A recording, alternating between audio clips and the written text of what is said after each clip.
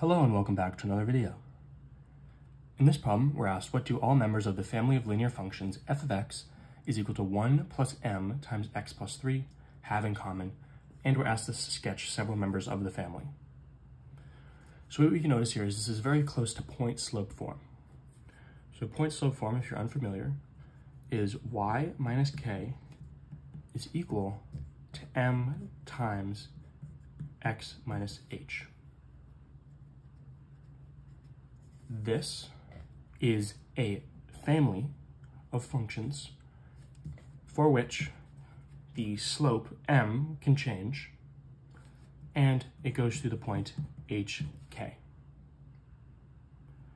So what do all members of this family, f of x is equal to 1 plus m times x plus 3, have in common?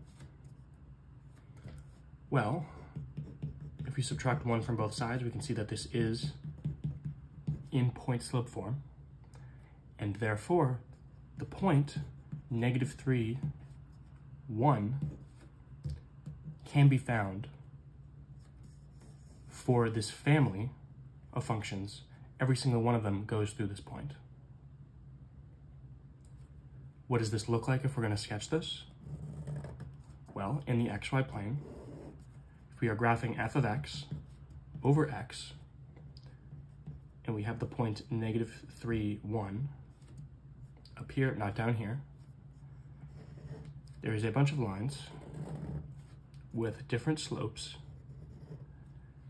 The only common thing they have is that they go through a singular point, -3, 1.